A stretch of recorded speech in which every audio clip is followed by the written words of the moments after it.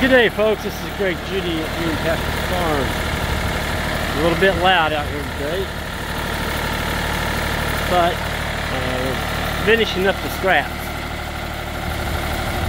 Isaac is running the mill right now, and then Connor, he'll get a crack at it here. I've been running it, and we're just finishing up the last little bit. We're going to be moving the mill to its new home. Got a big pile of slabs here, but some of them are pretty nice slabs.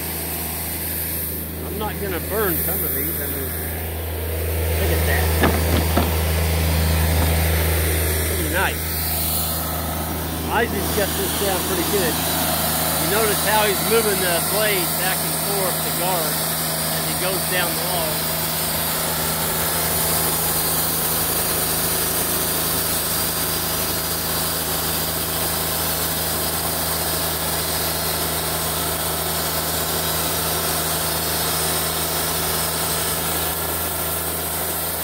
We are using a wood miser. This is an LT40. It's got the diesel UAC engine on it. It's a heck of a machine. It's got the hydraulic loading ramps on it. As long as you got big, stout young men like that, you don't have to use the turner either. It's a little faster. I've been running it for about 2 hours by myself. I was using the turner. But Connor and Isaac, they don't know their own strength. Yep. They've learned how to use it. I mean, they're very, very precise.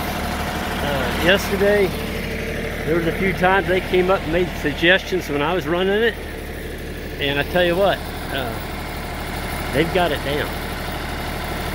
We're cutting oak right now, and I'm going to turn the water up on it just a little bit. Get just a little more water flow. The oak cuts a whole lot different than the cedar does. Look at those, aren't those beautiful? Those are 1x6s. Those are 2x8s, 2x6s, oak, 2x4 oak, and then this whole wagon over here is solid cedar. You had to buy all that. There's 2x8s, 2x6s, 2x4s. There's some 8x8s in there, beams. Just a whole menagerie of really beautiful red heartwood. I mean, look at that. Isn't that pretty?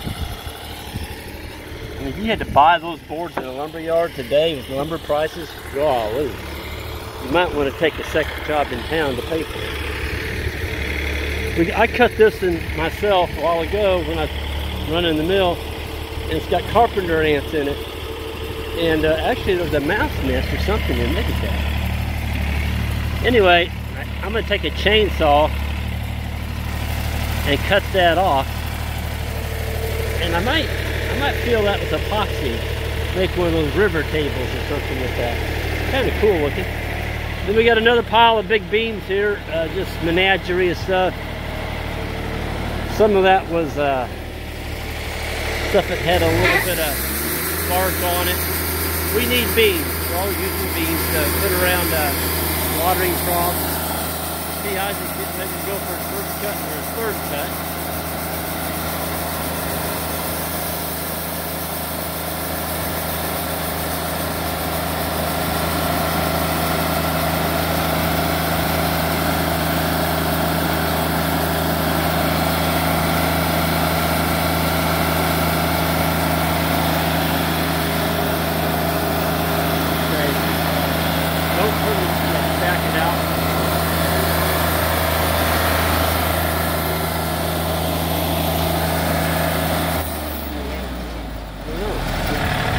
Hit a...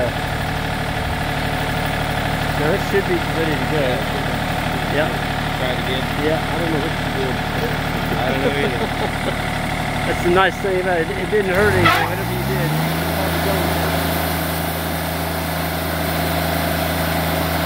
There you go. I don't know, he might have hit a stop. There you go.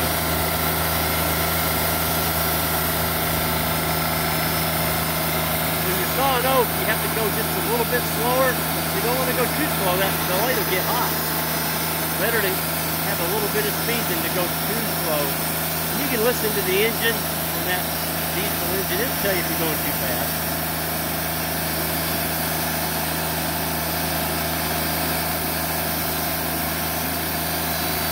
There we go. Now we're ready for the third cut. We're going to flip it, and then we'll cut our boards out of there. We'll have a squared beam, and he's getting the most out of that log. He didn't cut very much off. That's fine.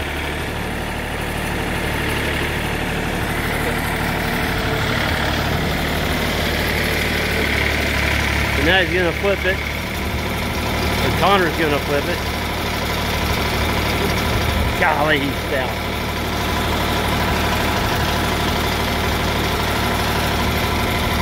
Now he's going to lower that down. He's got stuff you can level it. By raising those bars up by the hydraulic cylinder. It's darn handy to have.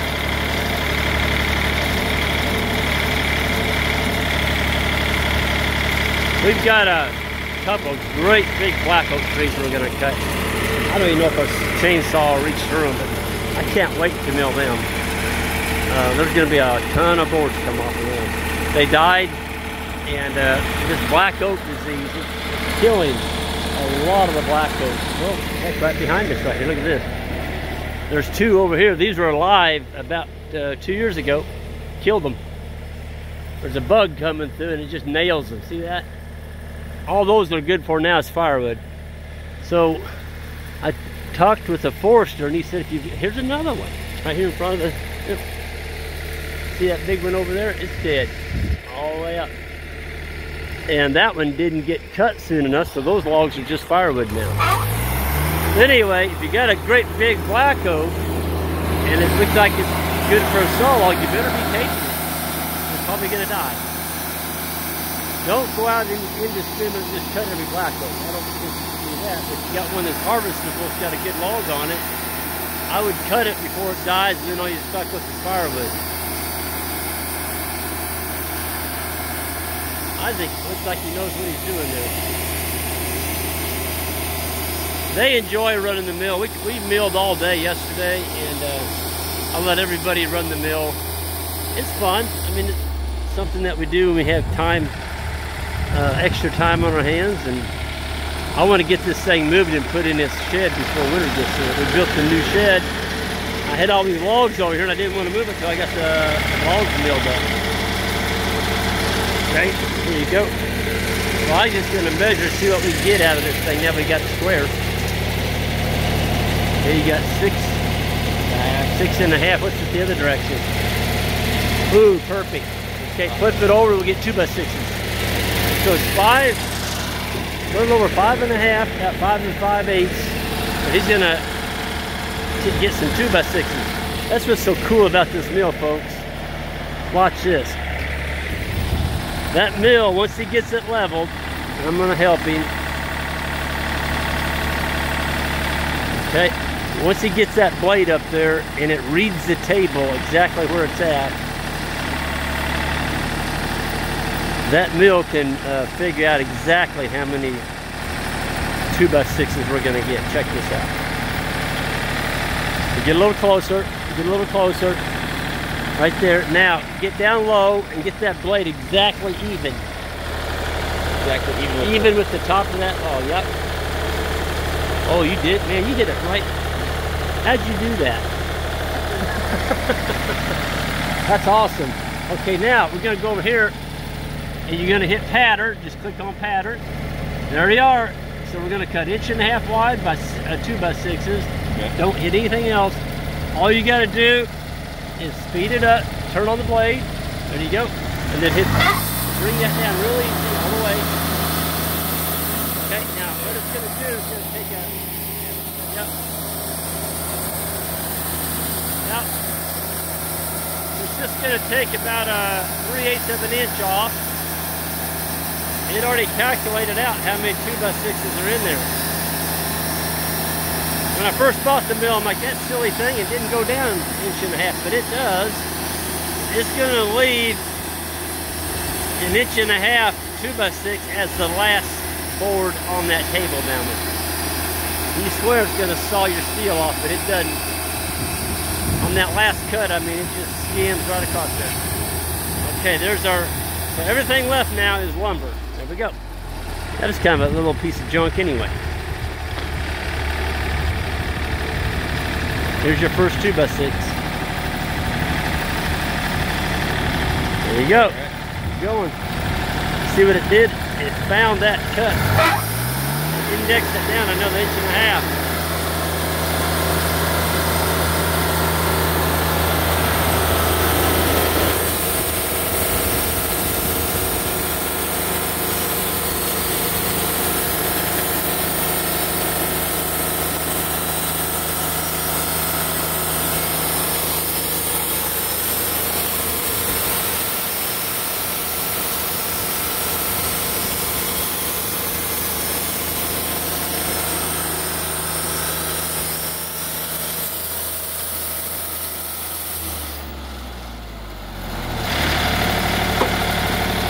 One.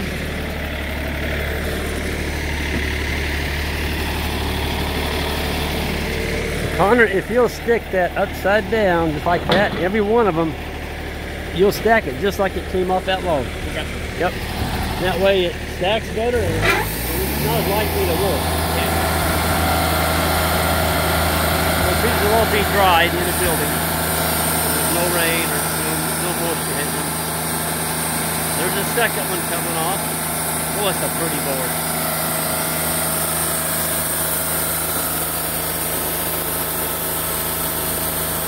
Yeah, I think moving that blade guide back and forth.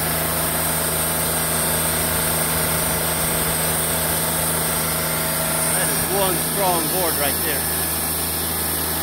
That's what I built my 3-story log cabin out of. When I was 18 years old, I was in high school, I started it, and I ended up building a 3-story log cabin. It was all built out of oak. Still there today. That was in 1978. Okay, go down one more. Now you need to loosen your clamp, Isaac. There you go. Okay, now see what's happened? You're too close to it. Yep, there you go. Bring it on. You got to bring it on back. Don't touch the height. There you go. Come on back. Perfect. Now it'll release. This thing's got a safety on that clamp up there. If your cutting blade is too close to the log, you can't release the clamp. You're good. You're good. You're gonna miss it fine. So that blade is gonna come flying down through there. It's got to miss. That's the final cut right there. There's 2 2x6s left. When you talk about dimensional lumber, there was somebody, I don't know, we had a video on this once, and somebody's like, what? That mill won't cut wood, dimensional lumber. I'm like, what are you talking about? It'll cut anything you want to cut. It's better than what you buy in the lumber yard. Heck of a lot cheaper. It's a whole lot stronger. And my boys are getting a really good, these young men are getting a really good education on turning logs into valuable lumber. You can't put a price on that. Well, that's a pretty big thing. Tell you what, when you handle one of those 2x6s, one thing about oak, when you're building a house with it, which I did, 3 stories, the first story was logs and the second 2 were studs, 2x6 walls, which is exactly what that is. You've got to keep your wood stacked tight, the tarp on it, and don't let it get too cured or you'll never get a nail in it.